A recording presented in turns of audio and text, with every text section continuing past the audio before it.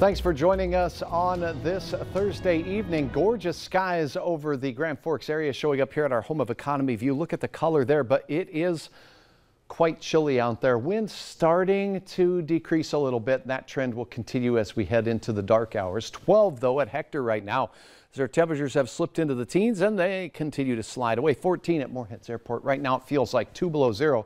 So bundle up. It may look quiet, but it's certainly chilly. 10-mile-per-hour northwest winds in Grand Forks, 14 degrees the temperature. Outdoors, the winds have really subsided out to the west, and we still have some gustiness along the I-94 corridor there from, say Otter Tail County down through Douglas County and in toward the Twin Cities. Brainerd also seeing gusts at times over 30 miles per hour still. So the strongest winds have shifted off to the east, and that's where the active weather is as well.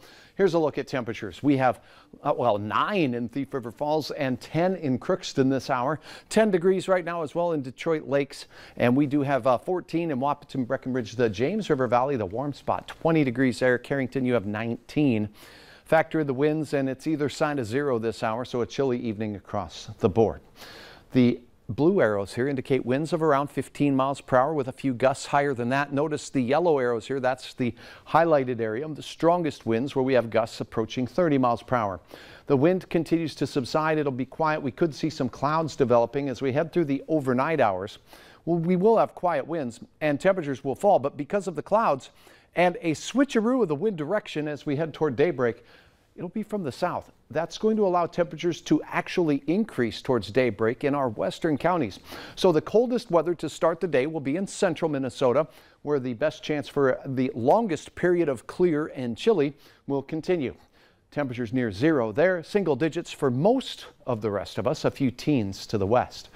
Now, warmer air riding in on these south winds is going to ride over the top of this cold air, and I cannot rule out a renegade Friday flake in the forecast. Nothing substantial, and our wind speeds won't be as strong, but it will get a little breezy as we head into the afternoon from the south and southwest.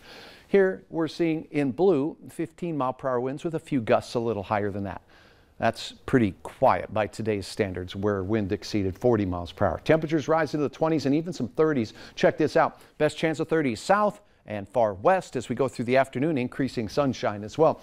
With the exception of our central Minnesota counties, still a fair amount of cloud cover there. Temperatures in the mid-20s for much of central and western Minnesota. The evening looks quiet. The wind will pick up a little bit out of the south, but that's actually going to allow temperatures to stay steady into the night hours and set us up for a beautiful weekend. 6 in Fargo at 6 a.m. with about a 6-mile-per-hour wind. Oh, wait.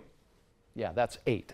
My bad. All right, as we go through the day, stair-step things up mid-20s, and then we park it there for the better part of the afternoon and evening. Even with clear skies, those south winds will get a little stronger, a few gusts over 20 miles per hour, keeping temperatures on the mild side heading into your weekend. 27 for your snapshot forecast in Detroit Lakes, a degree better Valley City and Devil's Lake. We will see a chance at 30 in Breckenridge, Wahpeton, also down towards Gwinner, Sisseton, Britton, South Dakota. 33 degrees tomorrow afternoon. Now a check at your 7-day planner. How about the weekend? Lows in the 20s, highs in the mid, maybe some of us in the upper 30s. Does it continue? You betcha. Well, it's all hearts on Monday as we'll have 33 degrees and even more hearts on Valentine's Day. 34 degrees, but then, oh boy. Yep, we have a change in the weather coming. We're keeping our eyes on it. Looks like a wintry mix and cooler weather behind it. We'll keep you posted. Some areas could get some measurable snow, but it's a long ways out there. That's right. Yeah. We knew this wasn't spring yet. Yeah, no, we have not. I haven't heard from the, the prairie dog forecast for spring to start. We need our own version of the groundhog. Yeah, exactly. Thanks, Hutch. Yep. Still ahead on Valley News Live at 6, we'll show you how local law enforcement are preparing kids on what to do in case of an emergency.